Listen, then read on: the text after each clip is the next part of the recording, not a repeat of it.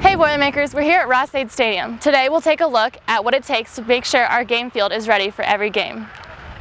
We're joined here today by Brian Bornino, who's a sports turf crew chief. Brian, can you just go into a little bit about what your responsibilities are with our athletic fields here at Purdue? Sure.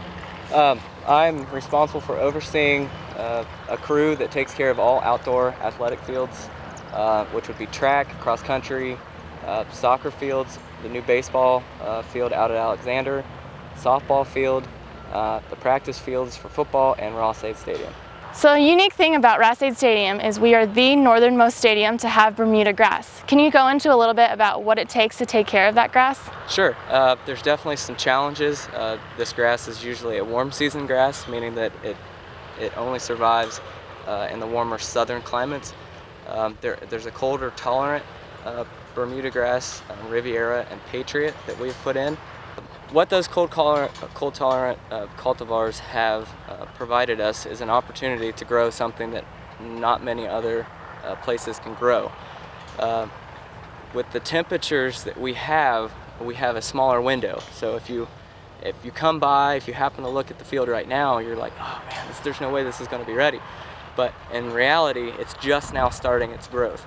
So even though your home lawn might be green, this one's just starting out, and in the next few months, it just gets stronger and stronger. So when you're out sweating and it's 70 degrees at night, you don't like it, this is the perfect time for this grass because it never shuts down, and every day it grows more and more.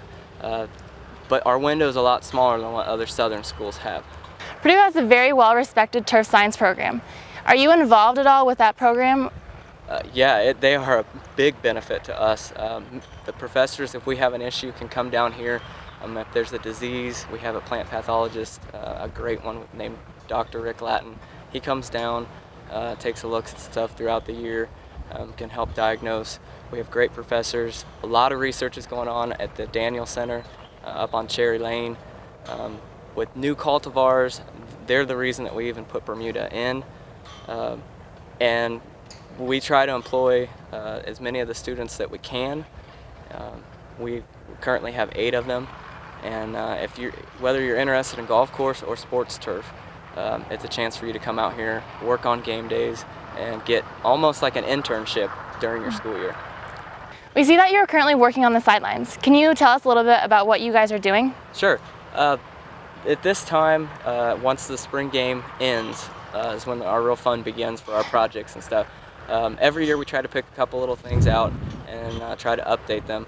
Our sidelines have been picked this year. They've not been renovated since 2006, and what you see is that a lot of the top dressing, which is the sand that we put on top of the field to bury the lateral growth, to protect it, to fill in any like divots or impurities from the cleats, that migrates its way towards those drains, and we have to renovate, and it also helps with foot traffic to alleviate compaction. So we're in the process of redoing all of the sidelines. So hopefully by game time, nobody will even notice that we've done anything. Great. Can you tell us a little bit about the PAT system here at Purdue? Sure. The PAT system is the Prescription Athletic Turf System, which was designed by the late Doc Daniels back in 1967, I think, 68. And it's a drainage system that sits underneath the field. To the casual fan, you would never even know that it's there. But what it is a gigantic bathtub with 16 to 18 inches of sand with 2 lateral drains that feed out with gigantic pumps. The original system is still in place. The pumps are still in place here. And Doc got his wish in 2006 when we put Bermuda, because it was originally spec'd back in the 60s with Bermuda. That's awesome. Who would have thought back then Bermuda would have been grown in West Lafayette. Thanks for your time here today, Brian. And thanks again for watching Purdue Football 212. We'll see you again next week. Boiler up!